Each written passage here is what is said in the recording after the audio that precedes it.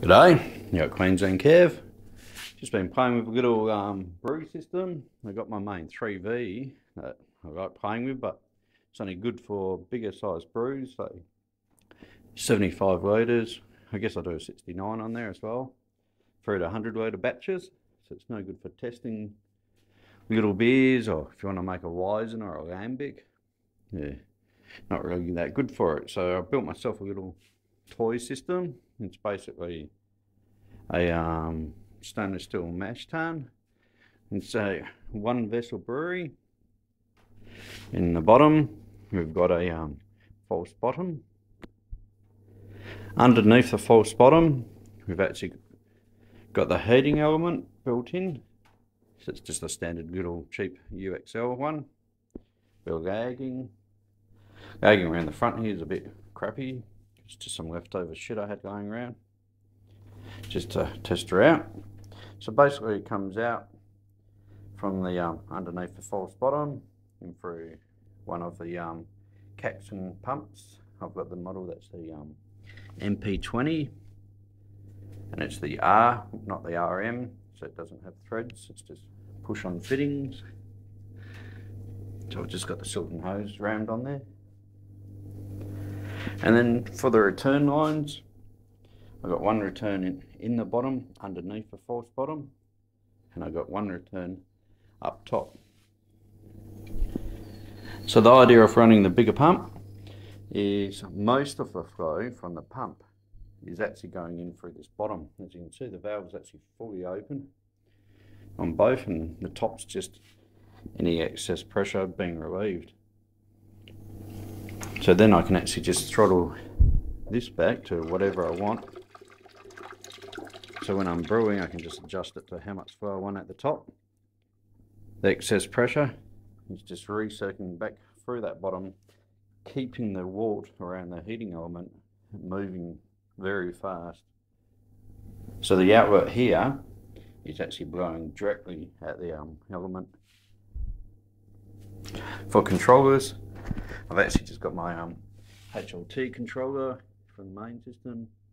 I'm just using this other one for the pump. Makes switching off and on easier than yanking cords.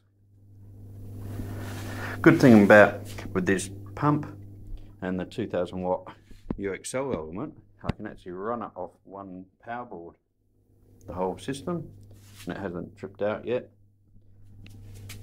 Up to 46 degrees. So basically with this system, I've built myself a burner bag type bag. Had my typical burner bag, Swiss vial bag. So I'll be putting it in there, reset through the bag. Got no intention of sparging at all, nothing fancy, not worried about high efficiency points. I think I should get a 75% pre-boil efficiency regardless, you know, without sparging, just by the recirc going on. The whole concept of your system is to make brewing real simple and easy, fun to enjoy.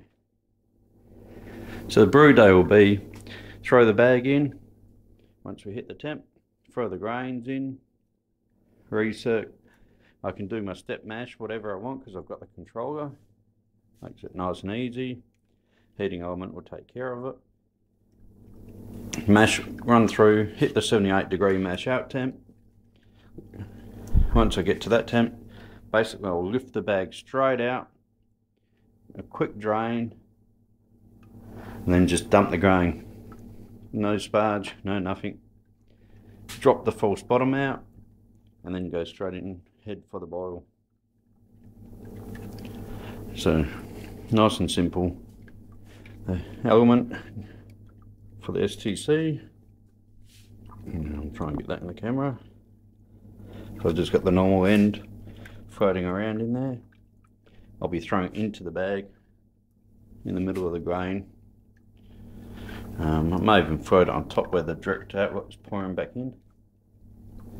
I'll probably be able to give a arm coming out of that later on. That's why I've got that fitting on there, that I can throw a bit of 1/2 inch copper and make a fancy return arm. But for this today's brew, it's only really a test. I'm only making a real basic Aussie gold.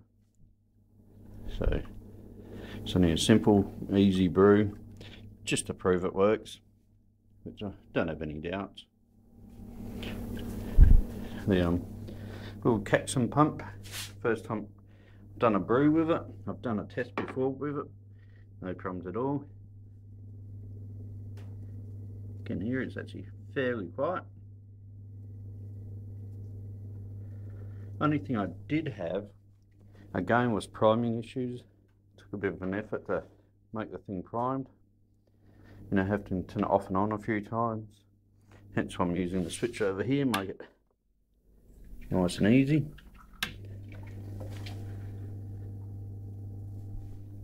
But yeah, it's off and running again. That's easy enough. So, see how we go.